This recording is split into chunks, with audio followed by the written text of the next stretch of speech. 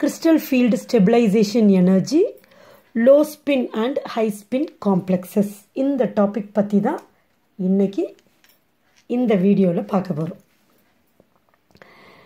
இப்போது crystal field stabilisation எனர்ஜிக்கு முன்னாடி crystal field தியரியை பற்றி இந்த ஆக்டாஹைட்ரல் அண்ட் டெட்ராஹைட்ரல் ஃபீல்டுக்கு பார்த்துட்டோம். இப்போது delta ஓன்றது ஆக்டாஹைட்ரல் crystal field splitting energy and delta D வந்து tetrahedral crystal field splitting energy அப்படிங்கிறது நமக்கு தெரியும். இப்போ இந்த காம்ப்ளெக்ஸஸில் low spin complex, high spin காம்ப்ளெக்ஸ்ன்னு இருக்குது. இந்த ஆக்டாஹைட்ரல் காம்ப்ளெக்ஸஸ் ஆகட்டும், எல்லா காம்ப்ளெக்ஸஸ்லுமே இந்த low spin high spin complexes இருக்குது. இப்போ இந்த லோ ஸ்பின்னா என்னென்னா நம்பர் ஆஃப் அன்பேர்டு எலக்ட்ரான்ஸ் கம்மியாக இருக்கும், ஆர் நம்பர் ஆஃப் இந்த எலக்ட்ரான்ஸ் வந்து பேர்டாக இருக்கும் நிறைய, இல்லை கம்மியான அன்பேர்டு எலக்ட்ரான்ஸ் இருந்தால் லோ ஸ்பின். ஹை ஸ்பின்னா என்னென்னா நிறைய அன்பேர்டு எலக்ட்ரான்ஸ் இருக்கும். அன்பேர்டு எலக்ட்ரான்ஸ் இருந்துச்சுன்னா அது வந்து ஹை ஸ்பின் காம்ப்ளெக்ஸ். இப்போ இந்த லோ ஸ்பின்னா ஹை ஸ்பின்னா அப்படிங்கிறது எதை வச்சு சொல்லலாம்னா நம்ம கிறிஸ்டல் ஃபீல்ட் ஸ்டெபிலைசேஷன் எனர்ஜியை வச்சு சொல்லலாம். ஆனால் இந்த லிகான்ஸ் வந்து இந்த கிறிஸ்டல் ஃபீல்ட் ஸ்டெபிலைசேஷன் எனர்ஜி ஆகட்டும், இந்த கிறிஸ்டல் ஃபீல்ட் ஸ்ப்ளிட்டிங் எனர்ஜியில் வந்து இந்த லிகான்ஸோட பங்கு கான்ட்ரிபியூஷன் வந்து ரொம்ப அதிகமாக இருக்குது. இந்த லிகான்ஸ் வந்து இந்த கிறிஸ்டல் ஃபீல்ட் ஸ்ப்ளிட்டிங்கை ஒன்று அதிகமாக பண்ணுது, இல்லை கம்மியாக பண்ணுது. அப்போது வந்து அந்த லிகான்ஸை என்ன பண்ணுறாங்கன்னா ஸ்பெக்ட்ரல் டேட்டா அந்த கொடுக்குற டீட்டெயில்ஸ்லேருந்து இந்த லிகான்ஸை அதோட கிறிஸ்டல் ஃபீல்டு ஸ்ப்ளிட்டிங் பவர், அது எவ்வளோ தூரத்துக்கு அந்த எக்ஸ்டென்ட் ஆஃப் ஸ்ப்ளிட்டிங் அதை வச்சுட்டு அது எவ்வளோ தூரம் ஸ்ப்ளிட் பண்ணுது அப்படிங்கிறத வச்சுட்டு அதை வந்து ஒரு இன்க்ரீஸிங் ஆர்டரில் அதை அரேஞ்ச் பண்ணுறாங்க. அந்த ஆர்டருக்கு வந்து ஸ்பெக்ட்ரோ கெமிக்கல் சீரீஸ்ன்னு பேர். இந்த ஸ்பெக்ட்ரோகெமிக்கல் சீரீஸ் தான், இதுதான் அந்த ஸ்பெக்ட்ரோகெமிக்கல் சீரீஸ். இப்போ இதுக்கு ரைட்டில் இருக்கிறதெல்லாம் பார்த்தீங்கன்னா ஸ்ட்ராங் ஃபீல்டு லிகான்ஸு, லெஃப்டில் இருக்கிறதெல்லாம் வீக் ஃபீல்டு லிகான்ஸு. ஆக்சுவலாக இது ஒரு சிங்கிள் லைனில் போகும். நான் வந்து கேமரா வியூக்காக நான் மடக்கி எழுதியிருக்கேன். இப்போ இந்த சைட் போயிட்டே இருக்கிறப்ப லெஃப்ட் சைடில் மூவ் ஆனோம்னா அந்த எனர்ஜி, அந்த ஆர்டர் பவர் வந்து கம்மியாகிட்டே வரும். ரைட் சைடில் போயிட்டே இருந்தால் அந்த ஸ்ட்ராங் ஃபீல்டாக இருக்கும். அந்த கிறிஸ்டல் ஃபீல்டு ஸ்ப்ளிட்டிங் பவர் வந்து இன்க்ரீஸ் ஆகிட்டே இருக்கும். ரைட். இப்போ இதை வந்து ஞாபகம் வச்சுக்கிறதுக்கு கூட ஒரு இன்ட்ரெஸ்டிங்காக சும்மா ஒரு ஞாபகம் வச்சுக்கிறதுக்காக இது மாதிரி சொல்லியிருக்கேன். யூஸ்ஃபுல்லாக இருந்தால் ஃபாலோ பண்ணலாம். இப்போ ஐனா நான், பிஆர் மைனஸ்னா ப்ரோனா என்னது, பிரதரோட ஷார்ட் ஃபார்ம். எஸ்சிஎன் வந்து சீனுன்னு வச்சுட்டேன் நான். சீனுன்னா எஸ்சிஎனுக்கு ரைமிங்காக இருக்குது. சிஎல்லையும் எஸ்சியும் சேர்த்து க்ளோஸ். எஃப் மைனஸை வந்து ஃப்ரெண்ட்ஸு. ஓச் வந்து ஒரே, யூரியான்றது ஏரியா. பாருங்களேன், நான், ப்ரோ, சீனு, க்ளோஸ் ஃப்ரெண்ட்ஸ், ஒரே ஏரியா. ஒரு லைன் முடிஞ்சு போச்சு. இப்போ நெக்ஸ்ட்டு வந்து அங்கே கனெக்ஷன் கொடுக்கறதுக்காக அங்கே இந்த ஆக்ஸுனா மாடு. அப்போ அந்த ஆக்ஸு H2O தண்ணி குடிக்க போச்சு. தண்ணி குடிக்கிறப்ப NCS வந்து நோஸ்க்கு ரைமிங்காக வச்சுட்டேன். நோஸ்னா மூக்கு இல்லை, நோஸு. EDTன்னா இடிச்சுக்கிச்சு. அப்போது வலிக்குதுன்னு அம்மா வலிக்குதுன்னு கத்தணும். ஆனால் அந்த மாடு அம்மா இல்லை, அம்மா. EN வந்து என், என்னுடையக்கு கொலோக்கியெல்லாம் என்னோட. செயின், CN மைனஸ் வந்து செயின். CO வந்து காணோமே. ஸோ நான், ப்ரோ, சீனு, க்ளோஸ் ஃப்ரெண்ட்ஸ், ஒரே ஏரியா. ஆக்ஸு தண்ணி குடிக்கிறப்ப நோஸ் இடிச்சுக்கிச்சு. அம்மா என்னோட செயின் காணோமேன்னு அது வருத்தப்பட்டுச்சு. இப்போ இதை வந்து ஒரு 2-3 தடவை சொல்லி பார்த்தீங்கன்னா கண்டிப்பாக இந்த சீரீஸை தப்பே இல்லாமல் 100% எழுத முடியும். ரைட். இப்போ again coming to crystal field stabilisation energy. இப்போ இந்த லிகான்ஸ் வந்து ஸ்ட்ராங் ஃபீல்டாக இருந்துச்சுன்னா ஸ்ப்ளிட்டிங் வந்து இந்த மாதிரி ஹையாக இருக்கும், லார்ஜராக இருக்கும். சப்போஸ் வீக்காக இருந்துச்சுன்னா இது மாதிரி கம்மியாக இருக்கும். ஸ்ப்ளிட்டிங் வந்து லோயராக இருக்குது. இது வீக் ஃபீல்டு, இது வந்து ஸ்ட்ராங் ஃபீல்ட் லிகாண்ட்ஸ் நம்ம சொல்லுவோம். இப்போ அக்டைட்ரல் காம்ப்ளெக்ஸில் இப்போ எப்படி இருக்கும், T2G லெவல் கீழே இருக்கும், EG லெவல் மேலே இருக்கும். அப்போ 1 2 3 3 ஆர்பிட்டல்ஸ், இங்கே 2 ஆர்பிட்டல்ஸ் dxy dyz dzx. இது dx² - y² dz². இதெல்லாம் உங்களுக்கு தெரியணும், ஆனால் அதை மென்ஷன் பண்ணணும்னு அவசியமே இல்லை. Because it is understood. T2Gனா இவங்க தான், EGனா இவங்க தான், ரைட்? இப்போது இந்த எலக்ட்ரான் ஃபில்லிங் இந்த d ஆர்பிட்டால்ஸில் வர்றப்ப, இப்போ D1 இருக்கிறப்ப ஒரு எலக்ட்ரான் தான், ஸோ ஒரு எலக்ட்ரான் இங்கே வந்துடும்.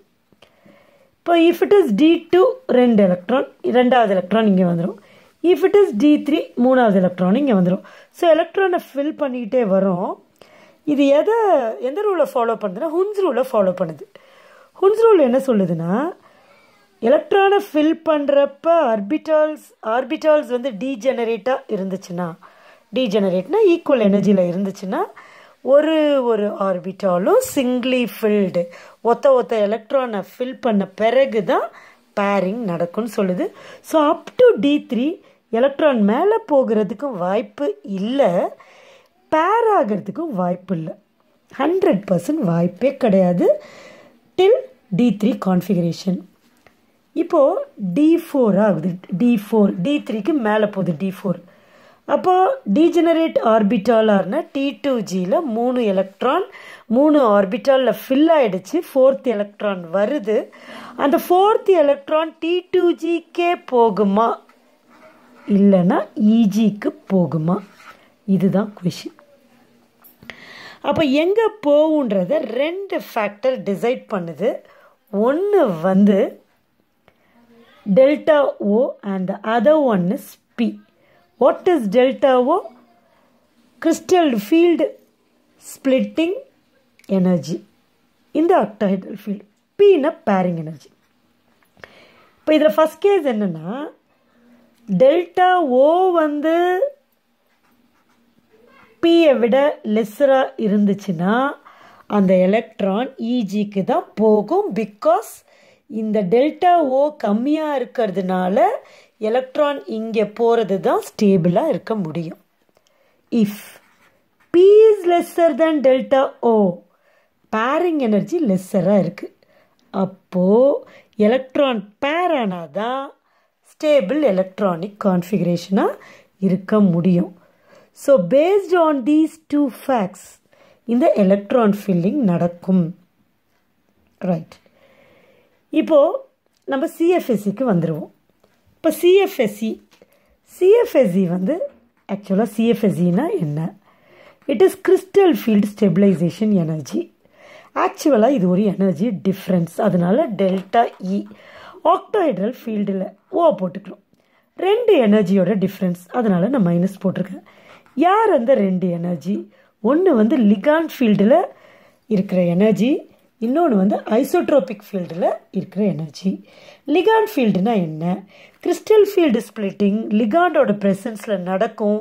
அப்போ எலக்ட்ரான்ஸ் எப்படி டிஸ்ட்ரிபியூட் ஆகிருக்கு, அதாவது அன்பேர்டாக இருக்கா பேர்டாக இருக்கா, அதை பேஸ் பண்ணி நம்ம கண்டுபிடிக்கிற எனர்ஜிக்கு ELFன்னு பேர்.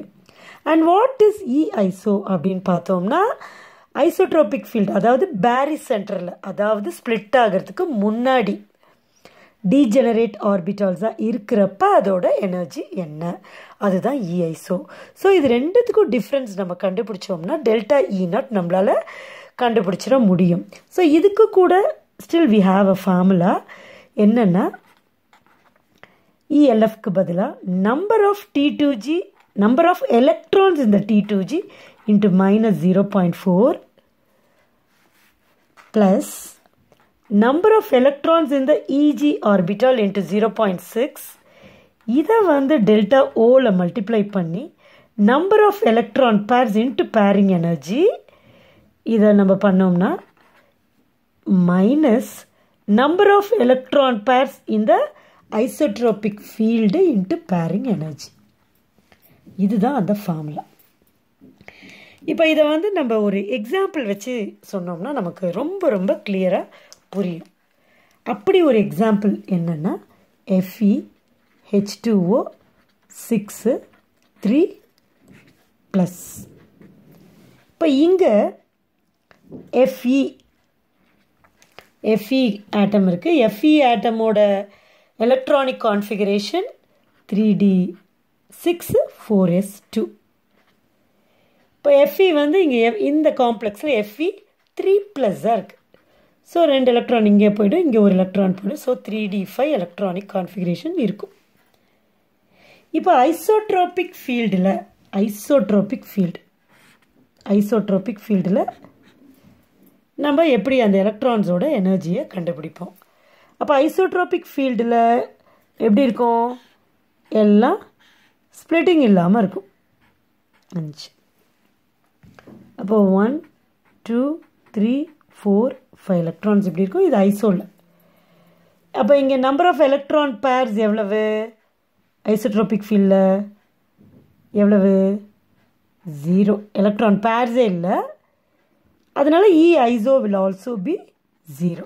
ஐசோட்ரோபிக் அது இது கண்டுபிடிச்சிட்டோம். இப்போ நம்ம லிகாண்ட் ஃபீல்டு கண்டுபிடிச்சி இதை மைனஸ் பண்ண வேண்டியதான். ஸோ ஸ்ட்ரைட்டாகவே நம்ம கிறிஸ்டல் ஃபீல்டு ஸ்டெபிலைசேஷன் எனர்ஜி கண்டுபிடிச்சிடலாம்.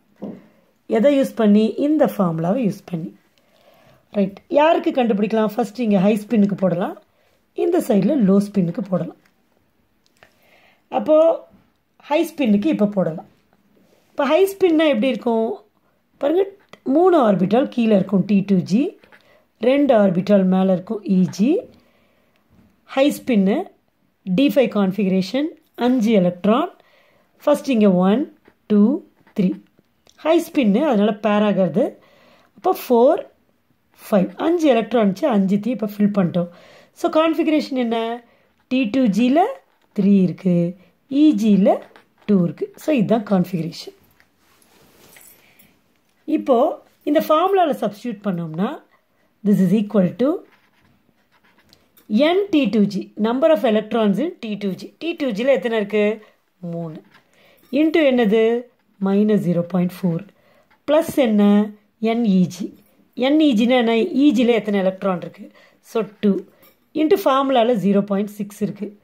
ப்ராக்கெட் க்ளோஸ் பண்ணியாச்சு. டெல்டா O ப்ளஸ் எத்தனை பேர்டு எலக்ட்ரான்ஸ் ஐசோட்ரோபிக் ஃபீல்டில், லிகாண்ட் ஃபீல்டில் இருக்குது. இதுதான் லிகாண்ட் ஃபீல்டு. ஏன்னா இங்கே தான் ஸ்ப்ளிட்டிங் நடந்திருக்கு.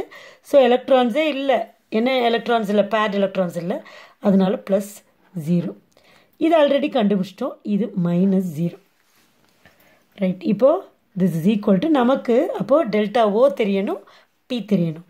இந்த காம்ப்ளெக்ஸ்க்கு டெல்டா O வேல்யூ பார்த்தோம்னா 14,000 per centimeter. பேரிங் எனர்ஜி எவ்வளோன்னு பார்த்தோம்னா 30,000 per centimeter. இப்போ பாருங்கள் 3 × 0.4 -1.2 ரைட். 2 6 are 12 இல்லை, அகெயின் 1.2 இன்ட்டு டெல்டா O 14,000.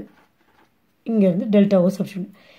இது வந்து -1.2 0 × 14,000 0. ஸோ இதுதான் இந்த காம்ப்ளெக்ஸில் நடக்குது. இப்போது ரைட். லோ ஸ்பின்னாக இருந்தால் வந்து எப்படி இருக்கும் அப்படின்னு பார்த்தோம்னா T2G கீழே, EG மேலே. T2Gயில் 3 ஆர்பிட்டல், EGயில் 2 ஆர்பிட்டல். இப்போ லோ ஸ்பின்னு. அப்போ என்னாகும்? இங்கே ஒன்று ஃபில் ஆகும், இங்கே ஒன்று ஃபில் ஆகும். மேலே போச்சுன்னா 5 எலக்ட்ரான், இங்கே 2 போட்டோம்னா ஹை ஸ்பின் ஆகிடும். ஸோ பேரிங் நடக்கும், இங்கே ஒன்று இங்கே ஒன்று. ஸோ இதுதான் வந்து அப்போ இதுக்கு என்ன கான்ஃபிகரேஷன்? அப்போ T2Gயில் 5 எலக்ட்ரான் இருக்குது, T2Gயில் 5 எலக்ட்ரான்ஸ் இருக்குது, EGயில் ஒன்றுமே இல்லை. இப்போ CFSE கண்டுபிடிப்போம். இங்கே this equal to இந்த ஃபார்முலாவில் சப்ஸ்டியூட் பண்ணும். NT2G, அதாவது T2Gயில் எத்தனை எலக்ட்ரான்ஸ் இருக்குது? 5 electrons into -0.4 right. Plus NEG, EGயில் எலக்ட்ரானே இல்லை, அதனால 0 × 0.6. இதை எதால் மல்டிப்ளை பண்ணும்? டெல்டா ஓவால் மல்டிப்ளை பண்ணும். டெல்டா O எவ்வளவு? 14,000 ப்ளஸ் எத்தனை bird electrons into bearing energy. Bird electrons எத்தனை இருக்குது? 2 இருக்குது. 4ன்னு தப்பாக போட்டுறக்கூடாது. எத்தனை நம்பர் ஆஃப் எலக்ட்ரான் பேர்ஸ் தான். அப்போ 2 இப்போ 2 எலக்ட்ரான் இருக்குது. Into bearing energy. Bearing energy எவ்வளவு? 30,000 இன்ட்டு 30,000. 30,000 இங்கே கொஸ்டின்லேயே இருக்குது. 30,000. அப்போ இங்கே 30,000. திஸ் இஸ் ஈக்குவல் டு இது எவ்வளோ வரும்? 20. 5 4s are 20. 2.0 மைனஸ் இது 0 ஆகிடும். This into 14,000 plus 230s are 60,000. இது 2 into 14 28,000 minus plus 60,000. this is equal to நம்ம சப்ட்ராக்ட் பண்ணோம்னா 32,000 per centimeter. அப்போது 2 எனர்ஜியும் நம்ம கம்பேர் பண்ணோம்னா, அதாவது ஹை ஸ்பின்னாக இருந்தால் அதோட crystal field stabilisation energy 0. Low ஸ்பின்னாக இருந்தால் அதோட கிறிஸ்டல் ஃபீல்ட் ஸ்டெபிலைசேஷன் எனர்ஜி 32,000. இதை நம்ம கால்குலேட் பண்ணுறோம். ஆனால் கிறிஸ்டல் ஃபீல்ட் ஸ்டெபிலைசேஷன் எனர்ஜி லெஸ்ஸராக இருக்கிறது தான் ஸ்டேபிள் கான்ஃபிகரேஷனாக இருக்க முடியும். அப்போ இங்கே 0 இருக்குது, இங்கே பாசிட்டிவ் வேல்யூ 32,000 இருக்குது. இப்போ பாசிட்டிவ் வேல்யூ வந்து நாட் ஃபேவரபிள் 1, அதாவது இந்த காம்ப்ளெக்ஸ் இருக்க வாய்ப்பு இல்லை. ஸோ என்ன இந்த FeH2O6 3+ அப்படிங்கிற காம்ப்ளெக்ஸு இதோட CFSE 0வாக இருக்கிறதுனால, ஹை ஸ்பின்னாக இருக்கிறப்ப 0வாக இருக்கிறதுனால இதுதான் ஃபேவரபிள் காம்ப்ளெக்ஸ். இந்த பாசிட்டிவாக வர்ற இந்த காம்ப்ளெக்ஸ், அதாவது low spin complex, favourable complex கிடையாது. ஸோ இந்த complex exist as high spin complex. அப்போ ஹை ஸ்பின்னா நம்மளால் மேக்னெட்டிக் மொமெண்ட்டை கண்டுபிடிக்க முடியும். அப்போ இங்கே நம்பர் ஆஃப் அன்பேர்டு எலக்ட்ரான்ஸ் எத்தனைன்னு பார்த்தோம்னா, பாருங்கள், கவுண்ட் பண்ணுங்கள். 1 2 3 4 5 எலக்ட்ரான்ஸ். அப்போது அதோட மேக்னெட்டிக் மொமெண்ட்டை நம்மளால் கால்குலேட் பண்ண முடியும். therefore μs is equal to root of n into n plus 2 bm. bmனா bore magneton.